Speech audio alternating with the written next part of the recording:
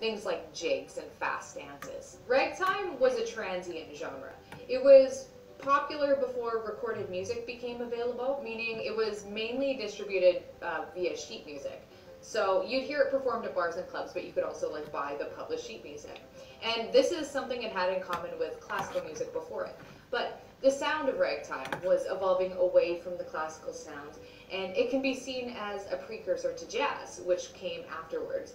With jazz, the musical landscape changed even further in the advent of musical recordings. When we talk about influential composers of ragtime music, we have to talk about the big three. These are the three men who we call the greats of ragtime. So they would be Scott Joplin, who we're going to talk about first, and then we have Joseph Lamb and James Scott.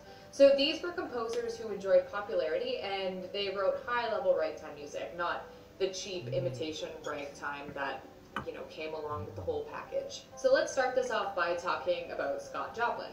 He was an African-American songwriter and piano player, like all these ragtime greats, and born in 1867 in Texas, although he later lived in Missouri, which was kind of like the hub of ragtime music. He grew up as a railway laborer, but he was lucky enough to have a musical family and good teachers who helped him out because he was able to travel around the South as a musician after deciding as an adult that hard physical labor wasn't and piano player, like all these ragtime greats, and born in 1867 in Texas, although he later lived in Missouri, which was kind of like the hub of ragtime music. He grew up as a railway laborer, but he was lucky enough to have a musical family and good teachers who helped him out because he was able to travel around the South as a musician after deciding as an adult that hard physical labor wasn't his cup of tea. So he moved to Sedalia, Missouri, later lived in St. Louis as well, and he taught piano for a living,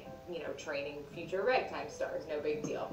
And he also started publishing music when he lived in Missouri. And in 1899, he got a publishing deal with his song Maple Leaf Rag, which became basically like the quintessential ragtime piece. Most people have heard it. It's basically the most famous ragtime song that exists. We're going to listen to a quick clip of the Maple Leaf Rag, and I want you to pay attention to the very steady left hand combined with sort of that syncopated, bouncier, lighter right hand. In Sedalia, there was a club called the Maple Leaf Club, and that's actually where the name of this song came from because it was a club that Joplin went to, and he named his song after that, the Maple Leaf Rag.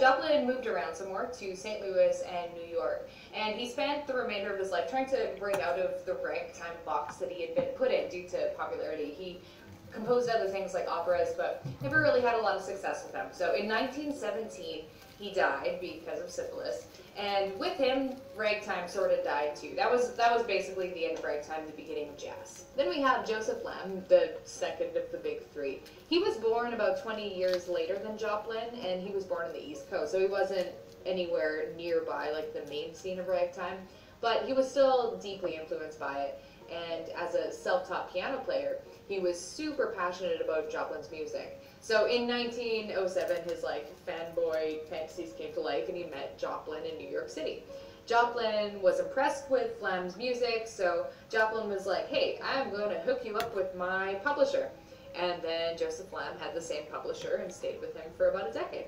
So around the time of Joplin's death in 1917, and at the end of the ragtime era, Lamb was kind of like, well, you know what, let's just make this music thing a hobby. I'm gonna be an accountant instead. The song I want to show you by Joseph Lamb is his Sensation Rag. This is the one that he performed for Scott Joplin in person in 1908, the one that got him referred to Joplin's publicist and allowed for, you know, him to compose more and enjoy more of him. Joseph Lamb's rags aren't super complex, but they're highly organized. He was one of those musicians who believed in melody first and complexity second. So as a listener, it's not like gonna be really emotionally investing music, but it's very listenable and accessible.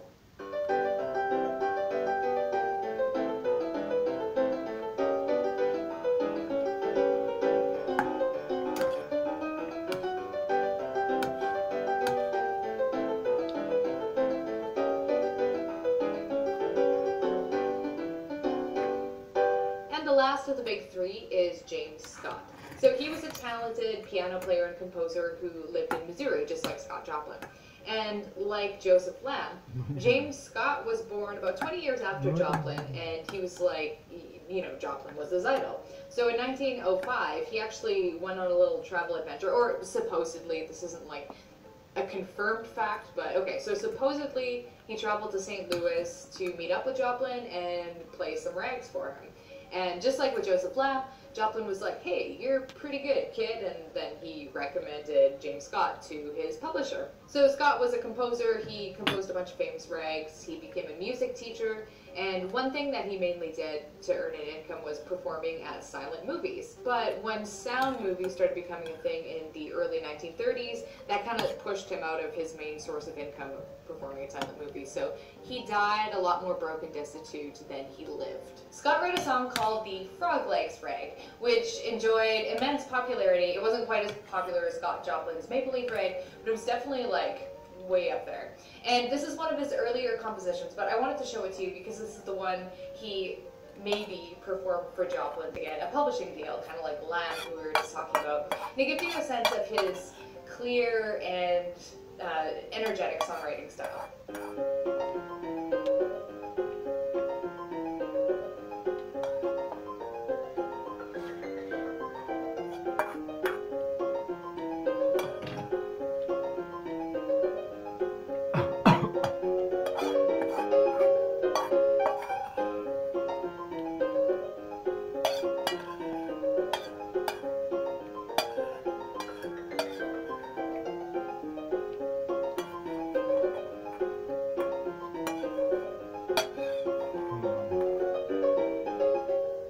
Music wasn't just confined to the USA either. European composers like Dvorak, Debussy, and some others, Eric Satie, were influenced by it in their own music. A good example of this is Debussy's Gollywog's Cakewalk, which is from his collection called Children's Corner, and it was written in 1913. Now, cakewalks were pretty similar to rags. We already kind of mentioned them a little bit. They were more of like a ragtime precursor. You should definitely listen to Gollywog's Cakewalk. We won't, it's beyond the scope of the video to do a clip of that now, especially because it doesn't pertain specifically to ragtime, but it's really good. You should look it up. Like any new and exciting musical genres, not everyone is going to be singing its praises. It's kind of like, you know, Marilyn Manson in the 1990s. Everyone thought he was like satanic and all that, like it was evil music. The same was said about ragtime when it first came out. It was considered by some to be musical poison, and being able to find its way into the brains of the youth to such an extent as to arouse one's suspicions of their sanity. So basically it just goes to show that no matter what generation you are living in, new and exciting music is often considered evil until it becomes more mainstream. Though ragtime fell out of popularity around 1920, being replaced by the wilder, more adventurous jazz styles, ragtime didn't disappear into obscurity forever. In the 1970s, ragtime music was revived by performers and movies. So one thing that happened to ragtime over the years was that it sort of became caricaturized. You had this art form that was then watered down for mass consumption, as tends to happen, and then it became parodied over the years. So then no one considered it a serious genre of music anymore, like in the 40s, 50s. Typical impressions of ragtime music would involve playing on an out-of-tune piano, playing way too fast, making lots of mistakes, and so on. But in the 1970s, there was a guy named Joshua Rifkin, and he recorded an album called Piano Rags by Scott Joplin. And he approached it like a classical piano player and treated the genre with actual respect. And this album became really popular, helped popularize ragtime in mass culture again. And then other things as well helped repopularize ragtime, like the 1974 movie called The Sting, which used and featured the music of Scott Joplin. It's actually from this movie that the Scott Joplin song The Entertainer became famous, which you probably heard before, and we may or may not be looking at in the next video. Because of these revitalizing efforts and many others of its ilk, ragtime is a genre most of us have heard of even nowadays in modern times. And that is all for today's video on ragtime. Hopefully this gave you a good introduction on the style, what it's supposed to sound like, and some of the influential people who developed ragtime and made it popular. And just a little spoiler alert for the next video, we're going to be looking at one of Scott Joplin's songs as a tutorial, so this is kind of in preparation of that. Anyway, thank you for watching this video. If you liked it, definitely make sure you subscribe and send this video a like. And yeah, without further ado, I will catch you next time.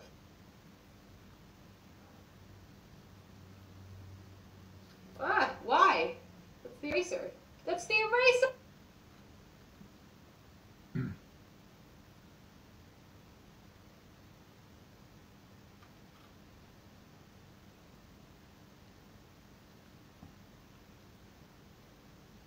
Да наоборот, так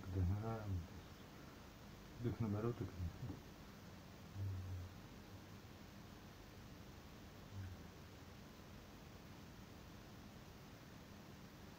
Ну ладно, что скажете? Что скажешь мне? Ну нет, это нехорошо, это нехорошо. Привет, меня зовут Оля, я из команды Яндекс.Дзен, блог-платформы, которая платит блогерам за контент. Мы создали первый официальный...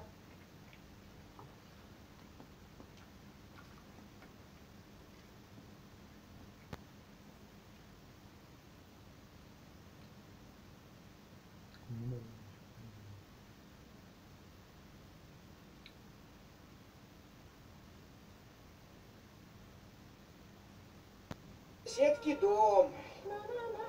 И дом, а песня. Вот бы и нам новый. Так шевелите лапами и в магнит. Совершайте покупки. Играйте в приложение или регистрируйте чек в чат-боте и выигрывайте дом. Поздравляю, Шарик, ты победитель.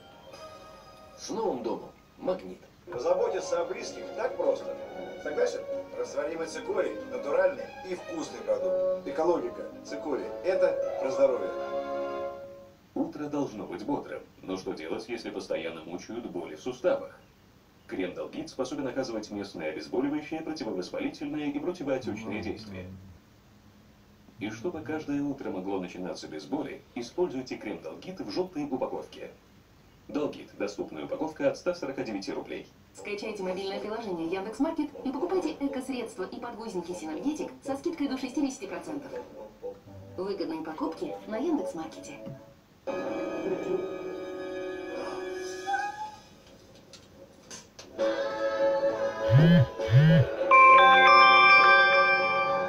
В эти праздники не забудьте поздравить свою главную половинку. Сумасшедшая среда в QIWI. 2 твистера по цене одного. Купон 5050.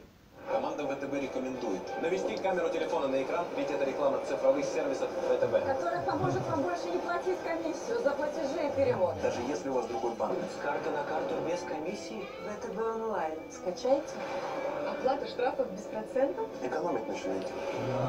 Платить за ЖКХ и связь. Теперь для всех бесплатно. С сервисами ВТБ все так просто и понятно. Наводите камеру, скачивайте ВТБ онлайн. И пользуйтесь бесплатными цифровыми сервисами банка прямо сейчас. ВТБ. Все получится. Легко. Пора бы и нам продуктами закупиться. Так шевелите лапами и в магнит. Сервелат финский вам поможет. 129,99. Новогодние скидки в магнит.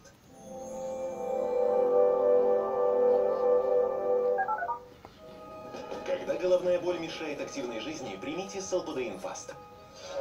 Благодаря растворимой форме он всасывается быстрее, помогая облегчать боль. Salbutamol Fast – направленное действие против разных видов головной боли, бережное для желудка. Домашнее задание на завтра. Найдите мне самая выгодная ОСАГО. Уже нашла. В сервисе Сравни.ру за 2 минуты можно купить или продлить свой полис ОСАГО с экономией до 3000 рублей. Если ОСАГО, то Сравни.ру. Болят мышцы, а ты говоришь, боли нет. 5 активных компонентов капсикам способствуют облегчению боли. Капсикам – моя сила движения. Экстра сила в новой упаковке. Нам не все равно, что в праздники ваши близкие далеко. Вы далеко от меня. за пеленой другого дня. Но даже время мне не сможет помешать. Разрешено так, да? Новогодний экспресс работает по всей стране и привозит технику в подарок за 2 часа или к удобному времени. Нам не все равно, вам волшебно. Чего я хочу от работы? Мне недостаточно только зарплаты и премий. Штрафуют тебя, скажешь, Хочу помогать людям. Хочу не только слушать, но и слышать.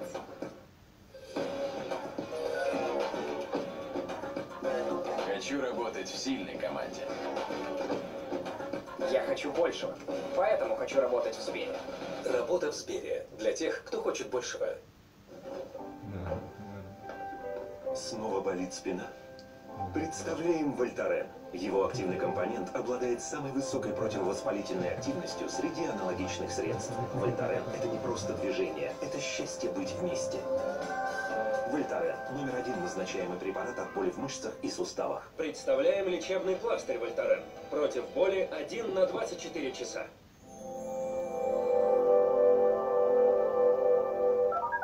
Сначала его ударили по голове, потом он упал с 5-го этажа, потом его переехала машина.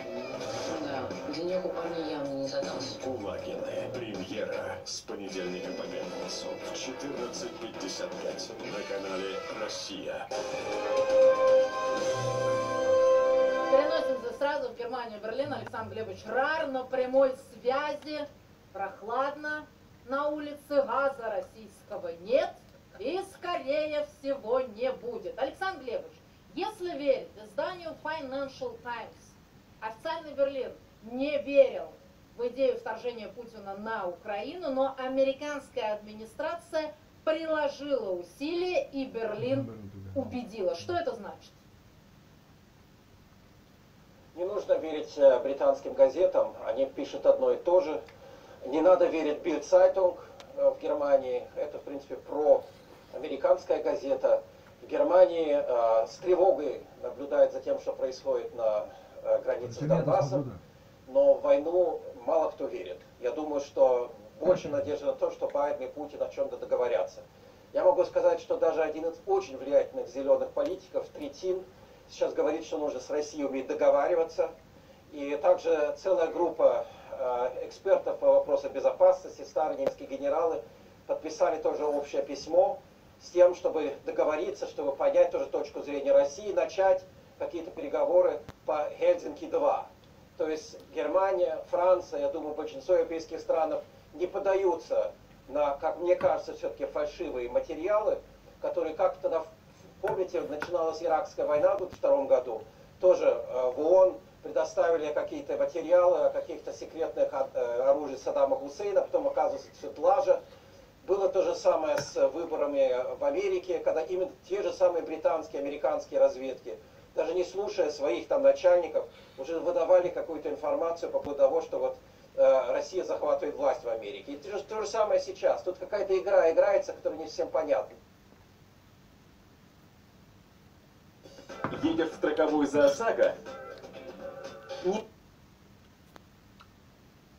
Не надо тратить время. Оформи ОСАГО онлайн на платформе Финуслуги. Выбирай онлайн. Экономь до 55%. Выбирай за несколько минут. Езжай куда хочется, а не за страховкой. Узнай больше на сайте finuslugi.ru.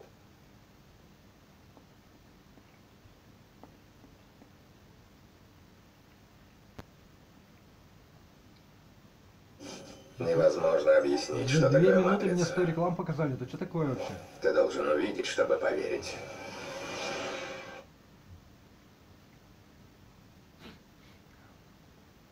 Украину сделать нейтральной страной. Я вот сам эту идею все время подбрасываю здесь.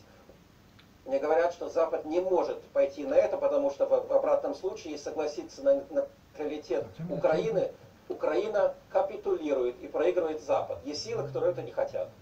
Спасибо вам огромное, Александр Глебович Рар на прямой связи из Германии.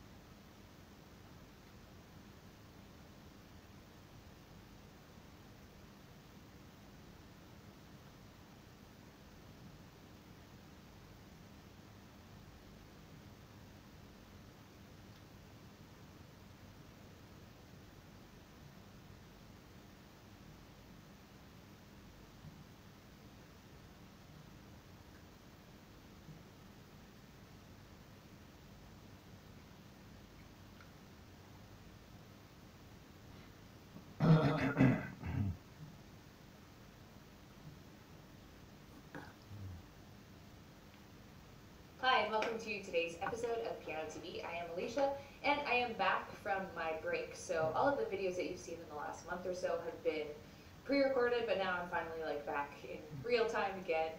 A little bit groggy with having a baby and all that. If you want to learn more details about that, definitely visit my vlog channel.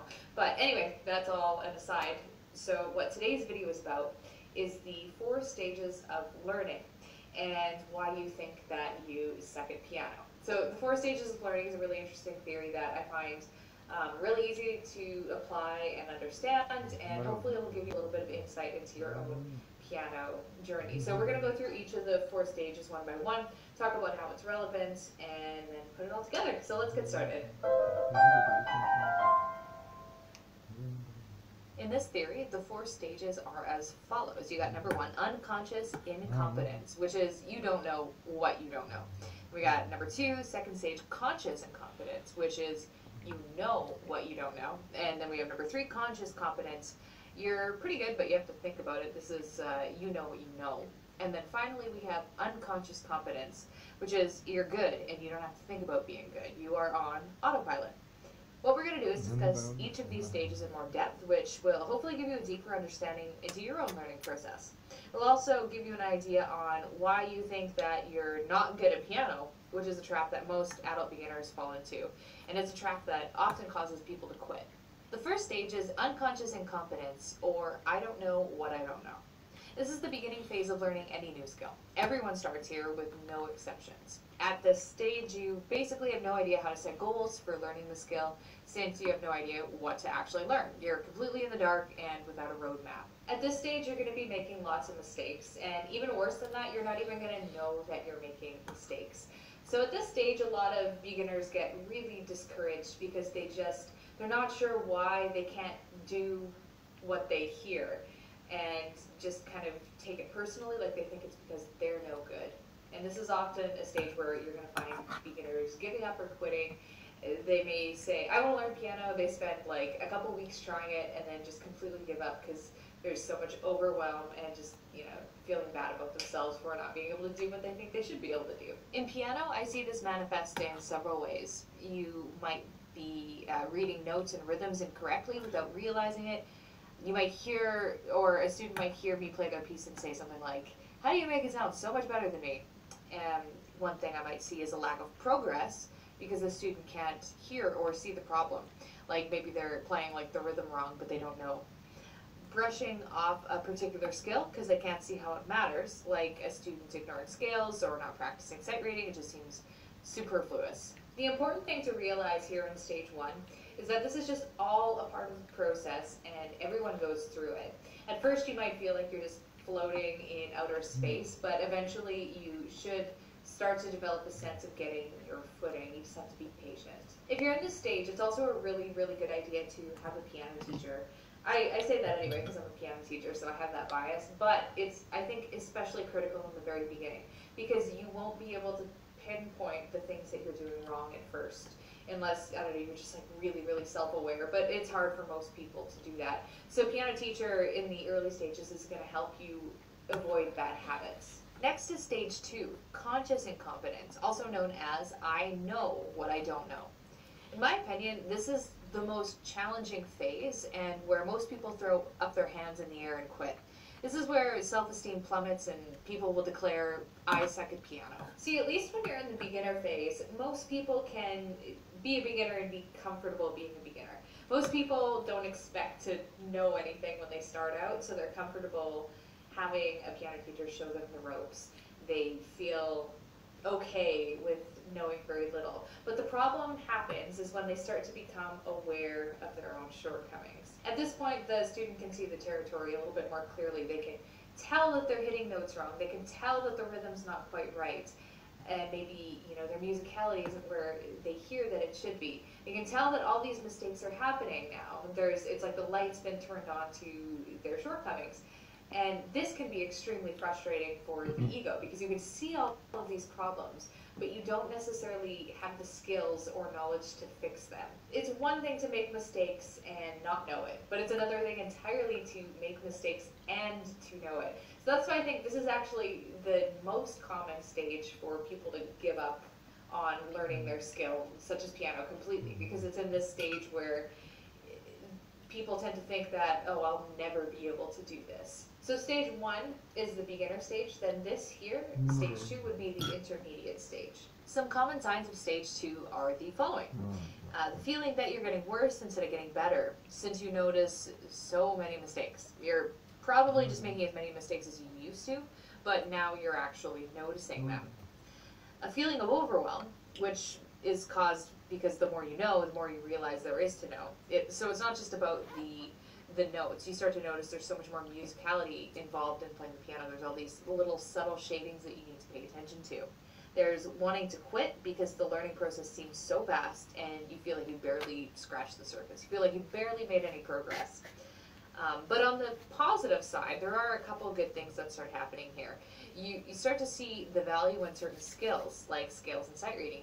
You start to see why they actually matter. And you're also, at this stage, able to practice more deliberately, since you're more able to pinpoint your weaknesses. You're not just flailing around in the dark. If you find yourself in this stage, it's really, really important to not be too hard on yourself. And to remember, if you can tell that you're making mistakes, it means that you've already made significant progress along your learning journey. You're not, at square one if you can tell that you are doing things wrong. Being able to observe your flaws is just a sign that lots and lots of growth is happening, and soon you're going to be able to move into that stage of competence, which is stage 3. Then we have stage 3, or conscious competence. This is where you do know what you know. So stage 1 is beginner and stage 2 is intermediate. Stage 3 could be considered the proficiency stage. You're finally competent. But this competence requires a lot of conscious effort. You have to work really hard to make your music sound good, and you're probably still making a few mistakes. If you've ever worked really hard on a piece, gotten pretty good at it to the point where maybe even when you're playing through it sometimes you can do it with no mistakes, but then you sit down to perform it, even if it's just for a friend or a family member, you completely bomb it, then you know what stage 3 is like. Stage 3 is when you are good at something enough to be able to play it without mistakes sometimes, but not so good that you're on autopilot. Some features of stage 3 are being able to play something well, but only with lots of concentration and focus. Feeling like what you're playing is really challenging, really difficult. So this is something where I see students hold tension in their body, or they'll hold their breath in difficult passages. This is where you might start feeling stuck in your skills. And again, this is where, as a side note, I talk about piano teachers a lot because I am one, but this is where piano teachers are useful because they are able to objectively pinpoint what specific areas you need to work on in order to move on to the next level, which in this model or theory would be level 4. If you're in this stage, the best thing that you can do is practice deliberately and practice consistently. Consistent practice is obviously important because that's how you're going to get to that point of being able to play an autopilot, but so is deliberate practice. So say for example, you play a piece and you play it all the way through as your practice, but maybe there were a few spots when you played it all the way through where there were mistakes. Maybe one spot is a little trill that you messed up, maybe another spot is a fast 5-note passage that you bombed. The tendency is to just kind of like play the whole piece through and say, that's good enough, I'll stop now, as opposed to homing in on those little tiny micro issues, which is what you need to do in this phase to be able to pass into autopilot. And finally, we arrive at stage 4, which is unconscious competence. This stage can also be called mastery. It's when your skills go on autopilot and they become effortless. At this point, you can play at a high level, kind of like stage 3. Like stage 3, you're already pretty good. But at stage 4, you don't have all of the stress and strain that you have in stage 3. Hitting stage 4 is when playing a piece or a scale or any other skill becomes truly freeing and enjoyable. You can kind of just sit back and let the magic happen. Some features of this stage are making very few mistakes, even under pressure, such as performance. The stage 4 scale can be multitasked.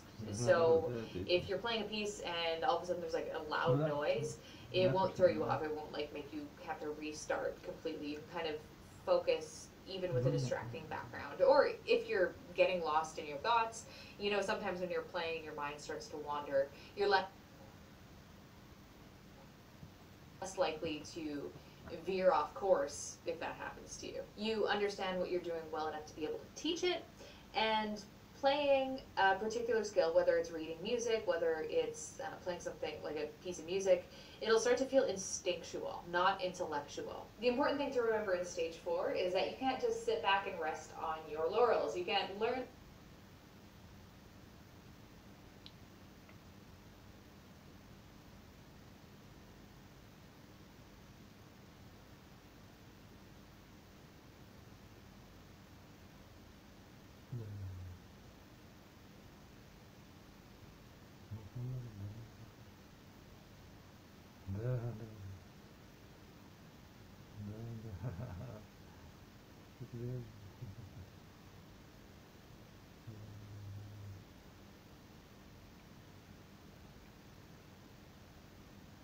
Молодец, ну